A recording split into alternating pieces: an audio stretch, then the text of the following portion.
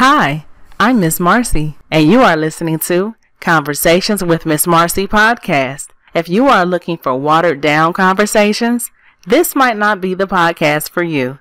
I'm just saying. All right, guys, welcome to another episode of Conversations with Miss Marcie, and I am joined by a guest, Mr. LaShadion Shemwell, who is also the city councilman of McKinney, Texas. Welcome. Welcome. Thank you for having me. McKinney in the building. You are so welcome. I'm glad to have you here. So we are going to talk about a couple of things. First of all, I wanted to invite you to be on this podcast because I found it very interesting that you are the second Black person to ever be on be voted as the councilman in McKinney. That's correct. In 170 years that this has been a city, I am number 2. Does that make you feel proud? I am. I'm very proud. And glad to be a voice and to give a voice to those without one. So it was super exciting. You know, I had a bunch of people that I would never get here and I would never make it. And so I love kicking people in the mouth, figuratively speaking, because I don't want them to put me on the news and I'm kicking people in the mouth. Right. Right, you gotta clean that up. But yeah, it's interesting that you said that because I've heard people say that people told them they weren't going to be this or they wasn't going to be that. And I can't believe that, people would tell people that, nobody never told me that when I was younger, but I've heard people say that. And I think that's just a fucked up thing to tell somebody else's child what they're not going to be, Yeah, and this one more so like, when I was a child and not. This was as an adult. And it's interesting. I had the police, First of all, I was an activist before I got into government. I never thought about it. It wasn't a dream of mine. I didn't take up, poli-sci or political science as a kid or none of that. I'm from the hood. But I knew right from wrong. And we had a big incident in my city where a little girl was slammed and kneed by a white officer, slammed and kneed a little Black girl at a pool party. And so that's when I decided, enough is enough. This is not going to happen in my city. And so, I started my activism and really started to become an activist and putting together marches and organizing. And so at that point, it kind of opened my eyes that, marching and protesting and doing all these things that I was doing was still falling on deaf ears. And that we really didn't have anybody on the inside that was hearing our concerns. And so if they weren't going to change the laws for us, then we had to have somebody at the lawmaking table to change the laws for us. And so as an activist, that's kind of what piqued my interest, and I finally started understanding, who controls the cities and who controls what.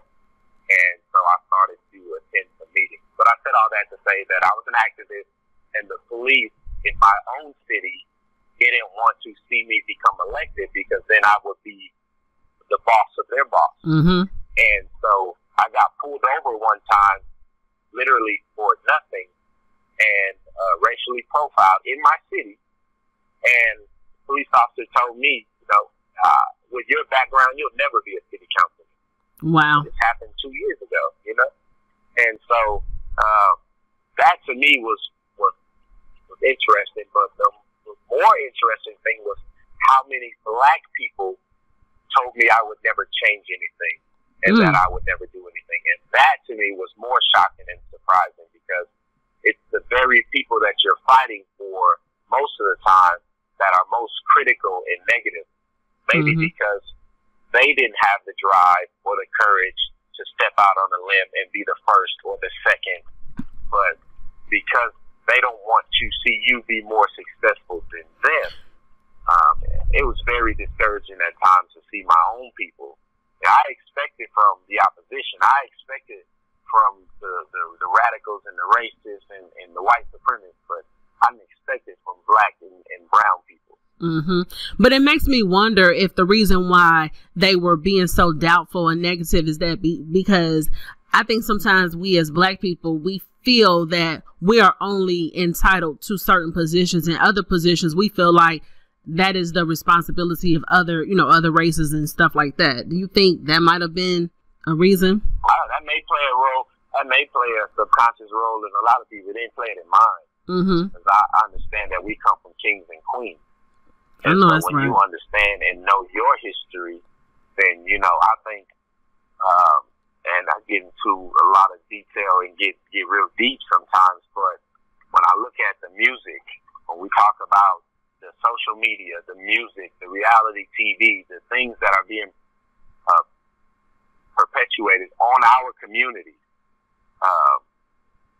those things keep us down, right? And so the things and the messages that they're teaching us, the subliminal messages in there, the Drake songs that started from the bottom, now I'm here. When we teach our kids, we started from the bottom, where we were slaves and now we're free, so we're accomplished.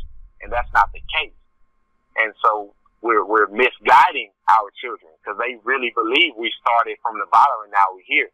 But when we teach our children, we teach our communities that no, we come from kings and queens, rulers and emperors, then we still have a long way to go.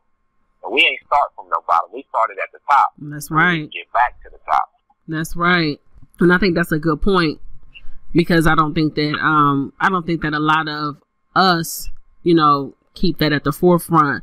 I think, though, people are starting to kind of be more conscious of that, because I noticed I'm hearing more and seeing more people acknowledge the king and the queen and things like that. And I think that's a good thing, because I think just for a long time, we always had a struggle mentality, or we always felt like it was our business to struggle. Like, we're not supposed to have the best. We have to struggle first before we do anything. Well, it's a cycle. Some of that is generational, and a lot of it is what you see is what you know. For instance, I ran my campaign from the projects. I live in the projects in the housing authority, and but in those projects, I started a business. I started a mentoring program. I was giving back to the community, and I started mentoring these children, these 30 children that my program picked up in the project. And what I started to do was pick them up and take them to small businesses, take them to universities, take them to museums, take them out of the city, out of the projects, take them to other places. Because if all they know is the project, then that's all they know. If right. all they see is the project, then that's all they know. And so we have to expose those. We have to expose our children. We have to expose our community to different things. And so that's half the battle right there. Is just, you only know what you know. You only know what you see. So we have to step and continue to push our people, like you said. We identify with the struggle because that's what we see.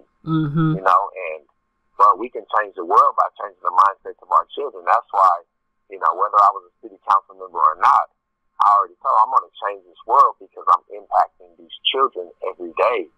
When I was running for office, the most exciting thing for these children that I mentored in my program and in the project were when we were driving through the city and my yard signs were in people's yards or on the highway and they could see me and they were so excited. And that really touched me. Yeah. And so what I did was I went back and I made all of those children their own yard signs. How much more powerful would it be to see their own yard signs in their own yards and their own faces? And so changing their mindsets and letting them know. I'm teaching kids local government shit I didn't learn from my late 20s and 30s. You know what I'm saying? I didn't know none of this. Nobody taught us this. It's the best kept secret. And so I'm going to change the world by teaching these kids where the power is locally. The power is at the city council. That's right. When the president makes a law, it has to go through Congress, and then it may trickle down to the state, and it takes that. When your city councilman, makes a law, it is effective immediately. I affect your everyday life. What your taxes are going to be, what your trash and water rates are going to be, the police chief and the judge who's pulling you over, racially profiling you, those are things that I affect every day. And I never knew it until I was in my late 20s. And a lot of giving these children an opportunity. I'm just going to say a lot of people don't know that. That's the thing. People don't understand that, but we got to take our, don't get me wrong. It's okay to be into entertainment and all that kind of stuff, but we got to take our mind out of entertainment and all this fun shit and pay attention to the real shit that's really going on around us. Right. Yeah. They gotta set up. They gotta set up thinking all we can do is basketball, football, track, and do music. Mm-hmm. And there's a lot that we can do here locally, and that we have to be engaged and involved in. The most.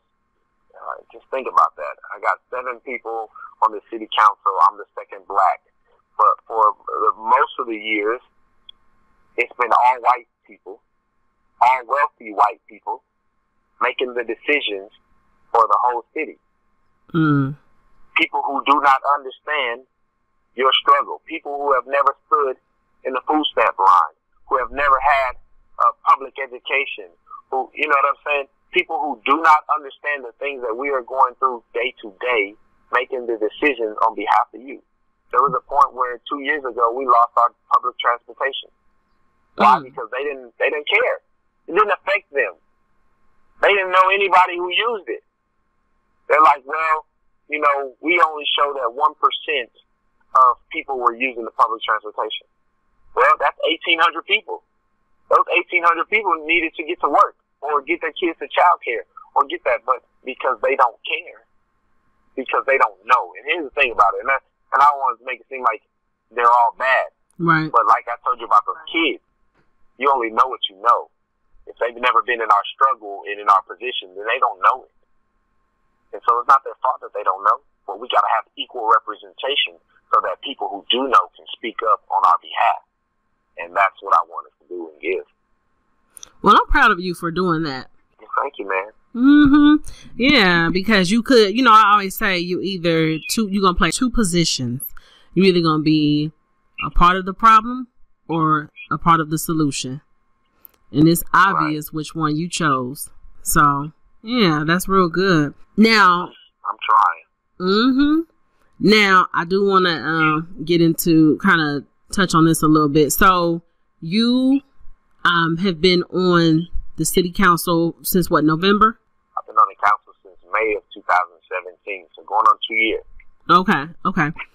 And I understand you, and this is public information, so I'm not saying anything that's not already out there, but I understand you had, I would say, you had just maybe like 2 run-ins with the law. Right. And I understand because of that, they are now trying to change some things, or they're trying to basically change the charter to vote you out. Right. Now, how much of that can you speak on? So, first and foremost, like I told you, I'm a black man. So, running with the law happens all the time. Mm-hmm. It's almost unavoidable in this country. Beyond that, I'm a outspoken activist, frontliner. All the way from Ferguson to Missouri to, across this country, I've been putting it down for those less fortunate, those without a voice, those being abused by police brutality and others. You know what I'm saying? So, as an activist, I've always been a target of the police. So, my arrest record is super long. So, let's just, make sure that we are keeping in perspective, what it is for a black man, especially a speaker and a leader in the black community, to have run-ins with the law. Dr. King probably saw the jail cells so many times. And I don't liken myself to Dr. King because I'm just not that great of a person at this time in my life. Plus, I'm not a nonviolent speaking person. I'm a Second Amendment, know your rights, carry your guns, arm yourself, defend yourself person. So, but I say that to say, yeah, I've had some run-ins with the laws in my own city, so where they've tried to slander my name, they've tried to run my name into the mud and basically try to discredit me. But we've known this tactic since the 60s when J. Edgar Hoover wrote the memorandum for the Black Panthers that they would eliminate and neutralize any black leader by way of discrediting them and making them uncredible. And so they've tried to do that. Now, what we do see, and this is white supremacy at its finest, is that every time we start to understand the rules and understand the game and understand how to play the game, they try to change the rules up under us.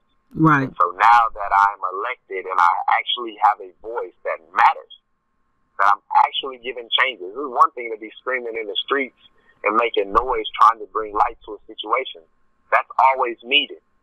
But to actually have someone at the table that can now take that information and make laws that are conducive for the black, brown, and poor communities is a whole nother ballgame. And now that I'm in, they want, and they're doing everything in their power to try to change the rules. And let me explain this to you. They told me before I got elected when I was running for office that if I won, that they would do this.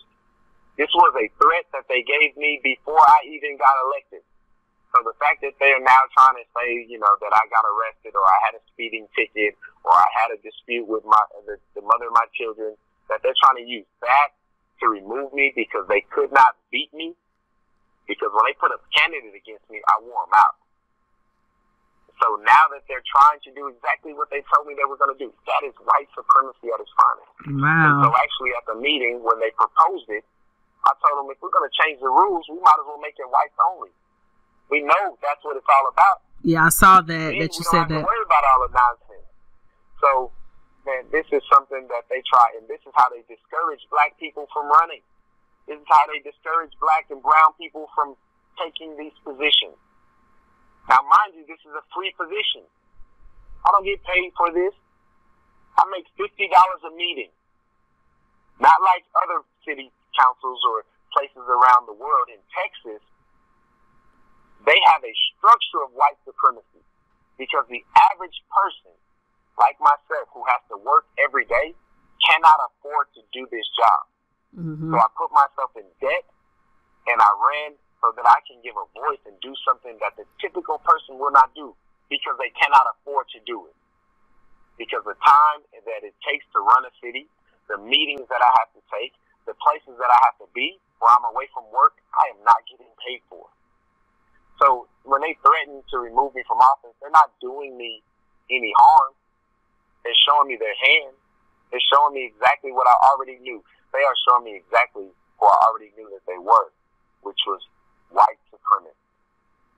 And hell, that just gives me more time to be with my family and to be at work and to provide for my children. But I'm also not going to let them run me out anyway. I ain't going to let them fear tactics or any of that shit scare me. And that's what scares them. Because through it all, I smile. My voting record is impeccable. Anybody has anything to say about me, I've never missed a city council meeting, and my voting record is impeccable. So what are you trying to remove me for exactly? Right. If it's not because I'm black. I mean, because a speeding ticket is just so, I mean, come on, like, it's just so minor.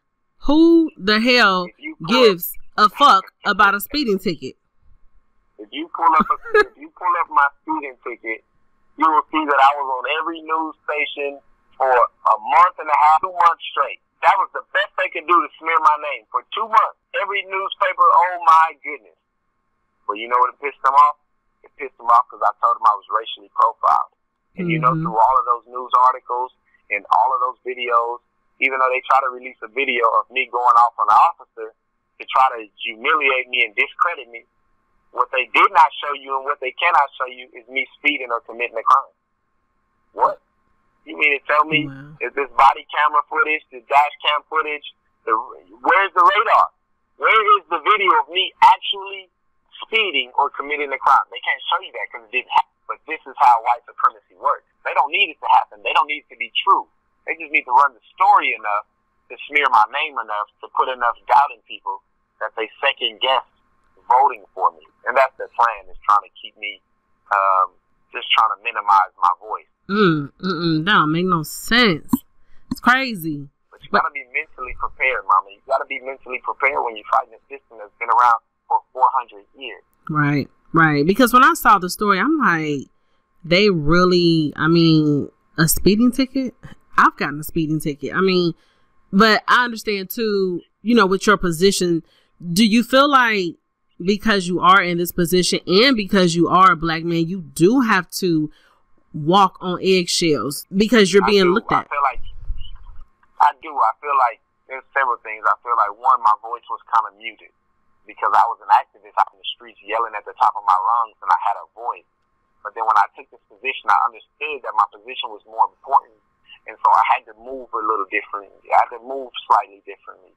So my mother always told me, if your benefit is greater than your sacrifice, then it's okay. Like, you know, there's times where I don't want to get up and do the Pledge of Allegiance. But if the benefit is greater than the sacrifice, so I'm benefiting, it's bigger than me. The pressure and the amount of pressure that I have, my other council members couldn't imagine. They don't have the same pressure. Their position is typical. I'm a white male. I'm privileged. We've always had these seats. There is nothing expected so much of them. Whereas the weight of the world is on my shoulders. I have an expectation from the Black, Hispanic, minority, poor communities. They expect me to change things. They expect me to make things better for them. And I have to walk in that. And when they shame me, they're not just shaming me. The community is saying, man, you're making us look bad. You're getting arrested. We voted for you. You're making us look bad. And so how is my position going to affect the next Black person that runs? Because they're going to try to use me as an example of why they shouldn't vote for them. So the system is so set up to try to make me look bad, to keep you from being a future city councilman, to keep the next one from thinking about running for it. But I'll tell you what, if they gave anybody, this is the same thing as being pulled over. The statistics show Blacks and whites commit the same crimes at the same rate, you know, nonviolent crimes anyway. But if you're targeting Black people more, then you're going to find and arrest them more. If you're only pulling over minorities, then the crime statistics looks like only minorities are doing it, but that's only because you're only targeting them. Right. And so because so much scrutiny is on me, then I have to walk and try to be perfect. I've never said that I was perfect. I've never thought that I was perfect. But if the same scrutiny was on any other council member, they could have the same issues, but it's not. And so it makes me look like I'm a bad guy. Right. Because I'm quite sure those other, you know, the other members on the council are having issues as well, or just, you know, things are going on in their world too, but it's just not being reported. Right. Now, and you know, when you know somebody is different, you know, ways that they treat people differently. Right. Now, the other incident you had, it was an alleged domestic incident. Now, the reason I want to touch on that is because, you know, with everything going on nowadays with, you know, acts against women, I think that was like one of the most critical that they really wanted to try to use against you. Right. So with that situation, I understand that was involving your child's mom, correct? Right. Yeah, man, domestic violence is not cool, first and foremost, at all. You know, but understanding that people that really deal with these issues, you got some people that deal with them just because they're fucked up. But then you got people in poverty have problems because they're surmounted with other problems. You know what I'm saying? And it's stressful. It's a high stress situation to be in. And when you don't have food, or you can't provide childcare, or you don't have transportation, and you don't know how you're going to get to work, and then you don't know if you lose that job because you can't get to work on time, what you're going to do with your kids. It's a stressful situation. However, this situation was not that. You know, this situation was me trying to help the mother of my children with her transportation needs, and she decided to really fuck over me. Right? Decided that she was going to, you know, take my vehicle and not pay for it. So once she got her money, I tried to be a good person and help her with transportation. And once she got her money, she decided that she didn't want to do the right thing and pay me for the vehicle, and decided not only was she not going to pay me for the vehicle, but she wasn't going to give me the vehicle back, and I should just charge that up because I'm a city council member, and if I don't charge it up, it's going to make us look bad. And so people will hold your position over you sometimes. Well, I'm going to fuck over you because you're a city councilman, and if you really, if you really take it there, it's going to look bad on you. And it happens all the time. Well, you better not raise your voice at me because you're a council member. Or you better not argue because you're a council member. You better not do this. And so it was really, really spiteful for my ex to do that. She was really upset that I'm in a relationship with somebody else, and that I've moved on with my life, and that I'm no longer in the project, and that I'm doing better for myself, and she is not. And so she went out her way. I have the messages where her telling she's gonna end my career. She's gonna ruin my life. She's gonna do this and do that. And so at the end of the day, it happens. And people have relationships and bad relationships, and that's why we're no longer in a relationship. I left that relationship 2 years ago because it was a hostile situation where people sometimes can't let go. And I'll be okay, but my children have to deal with the rumors and the innuendos and insinuations. And my son, who is my junior, when you drag my name through the mud, he has to grow up, and you're dragging his name through the mud. And it's just very unfortunate. Very unfortunate. But this too shall pass. And what I try to understand is, what does my personal life have to do with my ability to make great decisions on behalf of a city and a community? And so it's a thin line trying to separate the two. On one instance, they tell me when I get pulled over by the police, and I tell the police officer to call the chief, that at that point I am giving orders as a council member. So there's no separation between council member and they're trying to make it where there's no separation between council member and male and just being a man when I'm getting pulled over by the police. But then when I'm in situations like this, there is still no separation. There's no private life and then city council life or any of that. So it's kind of tough. They tell me that, when I'm getting pulled over, I'm still a city council member, so I don't have any rights or something like that. And then when I'm having issues at home, I'm still a council member, so I don't have, I got to be perfect or something. So I'm just trying to figure all of that out. They use the rules to benefit them. And I feel like I'm just running on and on, but there's a lot to be said. There's so much to say. And I don't think, maybe not in a 30-minute podcast, that we could really get into all that is going on, because I'm a target of lots of things, and the sacrifices, we talk about sacrifices that people don't see.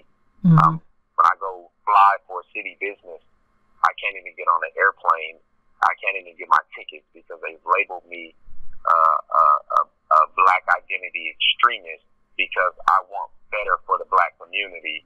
And so when I travel, I have to go hours ahead of time because they're searching and going through all my things. Mm-hmm. And then I got the news and the media all in my face all the time trying to make me look bad. And then I got people who don't know me who are talking about me online and running my name through the mud. And I do all this for free. Right. I do all this for little of nothing. I do all this for people, and for the very people that I do it for, who turn around and talk bad about me and spit in my face. And I'm the only person doing this to make a difference in the community. And the fact that my community hasn't rallied around me in a big way yet to say that we support him and we understand the tactics is a bit discouraging. But I know the God that I serve and the power that is in me, and that I ain't going nowhere. I ain't gonna let nobody run me off the block.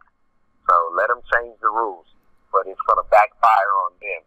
So about that changing of the rules, they want to change the charter. Right now, it's 15% of all registered voters in the city to do a recall election. And the recall election means that they want to hold another election and see if they can vote somebody else in and vote me out. For all my listeners, them changing the charter is actually the first time in ever in history that they've ever tried to do that, right? Right. So this is the first time that they're trying to do it. I'm not sure.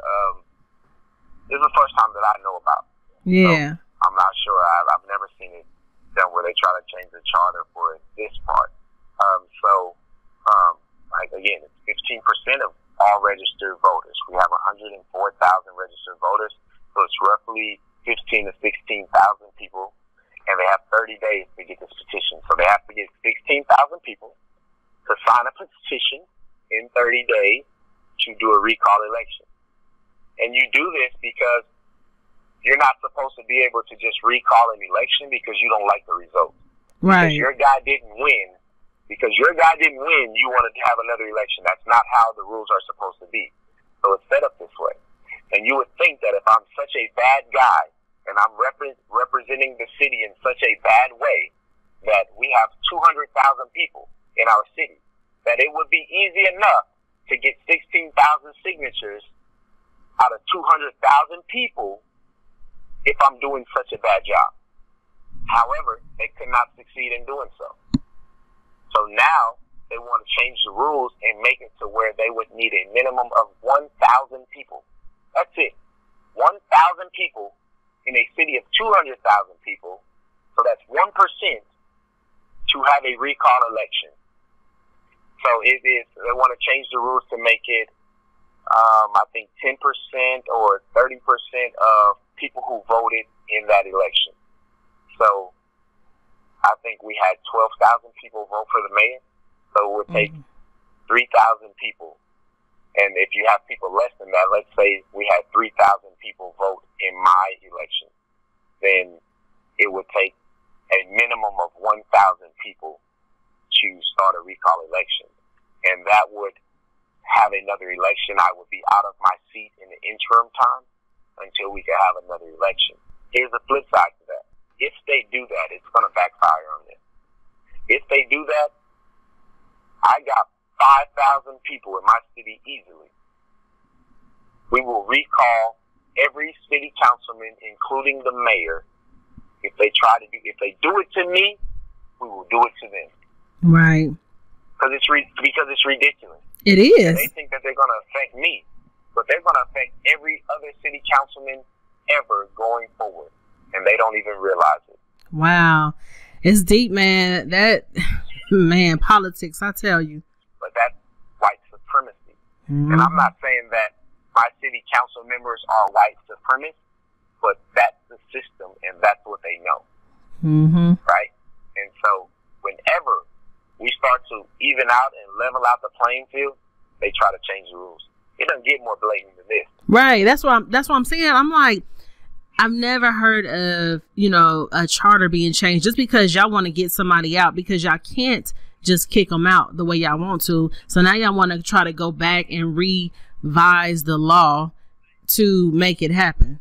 Right. They're not trying to change the law to get Trump out of office. Okay. Hell, if you look up Ken Paxton, the Attorney General of the state of Texas is under indictment, has been under indictment for 2 years for federal financial fraud or whatever, something dealing with. They're not trying to change the laws and the rules to get him out of there, but both of them are white. The only thing that I can see is they're trying to change the laws to get me out of there. Right. It's like they're doing like a desperate cause for desperate measures. Like, oh, we gotta do something to it's crazy. It's insane. But instead of them letting me run my course, I'm elected to 4 years. 2 of those years are almost gone. So let me run my course and then get me out of there. But no, they can't stand it. Every month I show up and I'm at every meeting. They can't stand it. It eats them up. It eats them up because they don't feel like that I deserve to be there like they deserve to be there. Right. They don't feel like I'm qualified to be there like they're qualified to be there. So it eats them up. These are the things that they don't have to deal with these things. They don't have these pressures on them when they're elected. They'll never understand what it's like to be black in America trying to do the right thing. I could be out on the streets trying to get it by any means, but I'm not. And this is how you handle me. This is how you treat me. Well, you certainly have a great attitude about it, and you are walking with your head up, in spite of. And that's good to see, because like you said, I mean, you knew what you signed up for as a black man, I mean, you know it. You have to be mentally prepared to do it. But, you really don't know the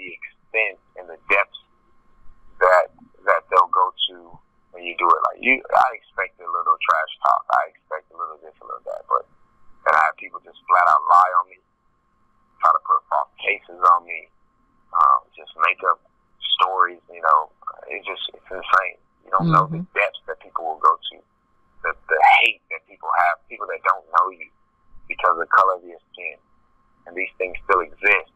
And that's what they're upset about. They're upset because I'm exposing things that happen in our city, that happen with our staff, that happen with our police officers, that happen every day. And they don't want to. We were ranked the #1 best place to live.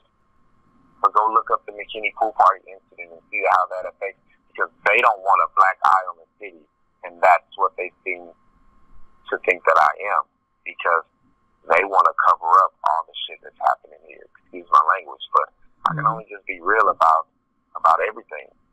And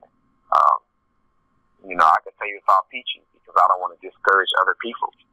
It's a job that has to be done, but you sacrifice family time, you sacrifice finances, you sacrifice that you have to be willing to give on behalf of your community for the greater good of other people. And I just want to say I'm proud of you. I'm proud that you are giving me a voice and other people a voice and yourself a voice, because we don't have that. We don't have the media outlets. We don't have, when I call them, unless it's something controversial, they don't want to talk about it. They didn't air me when I got elected as the second black council member. They wanted to put me on the news because I was a singing council member. They didn't want to air me because of the things that I'm fighting for, trying to get equal pay to our city workers who are getting paid less than $10 an hour. Right. They work for the city, and the average house in our city is $360,000. But you're paying people that work for the city less than $10 an hour. They don't want to give me a voice to talk about those things. When we just gave the city manager a $40,000 raise last year, but we can't give our hourly employees a $4 raise to get them at a living wage, we don't have the outlets to really have a voice. And so I appreciate you giving me that outlet here today. I am because you are. I didn't get here alone. It's because the thousands of people that got out and voted for me. I am because you are. I am because they are. And we are all we got. No problem. And you're welcome to come on here anytime, and I appreciate you telling your story. At first I was like, I don't know, if he would want to talk about this or not, but hey, and I'm glad you did. It happens to the best of us. Listen, we gotta own our mistakes. We have to be truthful about things that are going on and realize that, hey, everybody struggles. Going through something, and take it for don't take it for face value, but just look at the picture as a whole. Most people don't want to talk about their downfalls and shortcomings of those, but those are the things that make us great and build character in who we are. I love my people. I love you out of Texas and back, and we just talked about how big of a state it is. So that's a lot of love, but we got a lot of work to do. I need you guys, and you need people like me in positions that are making changes for us. That's right. And we are going to end right there. Councilman Shemwell, thank you so much for joining me today. All right, guys, that's it for today's podcast.